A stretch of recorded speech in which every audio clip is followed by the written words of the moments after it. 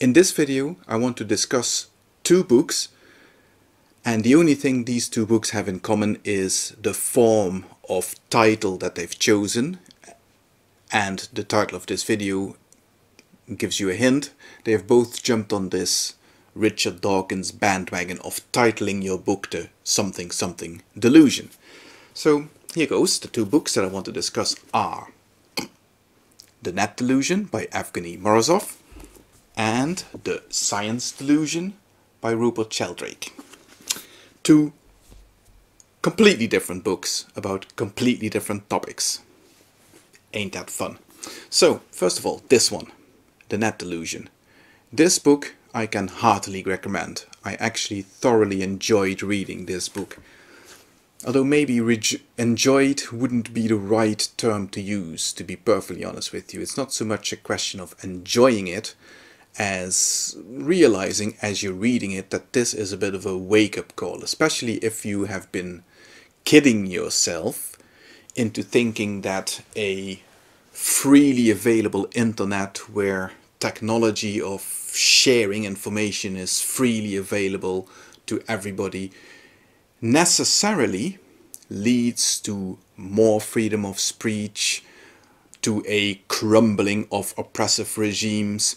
If, for example, you were taken up into the whole Iranian Twitter revolution and you thought that something significant was going on there and that this might have led to a improvement in democracy in Iran, then this book will disabuse you of such notions in no uncertain terms. It, like I said, it's a wake-up call, and I heartily recommend it. This book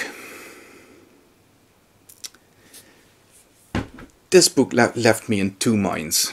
I have to be perfectly honest with you. There are parts in this book, in Rupert Sheldrake's Science Delusion, there are parts in this book where I found myself wholeheartedly agreeing with what he was saying. And then there are other parts in this book where I'm thinking that Mr. Sheldrake has allowed himself to become so open-minded that, to coin an often used phrase, his brain has fallen out. And I'm finding it hard to pinpoint exactly where he crosses that line, or if he even crosses that line.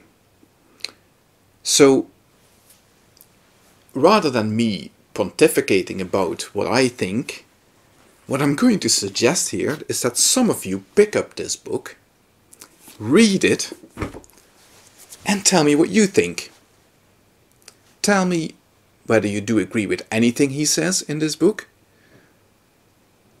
And if you don't, if there are some things you do agree with and some things you don't agree with, then what is it? Where do you think he crosses some line or other?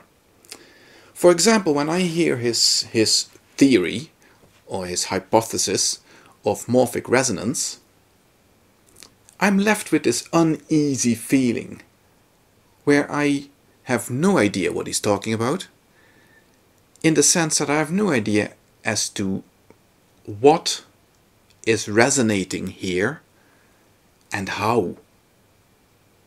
And that leaves me deeply dissatisfied with the explanatory power of a suggestion, a hypothesis such as morphic resonance.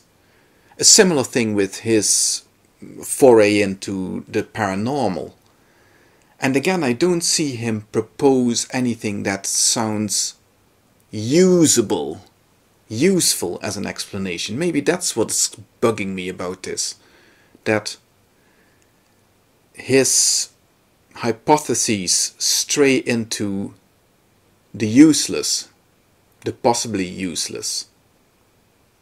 But maybe I'm just not getting it.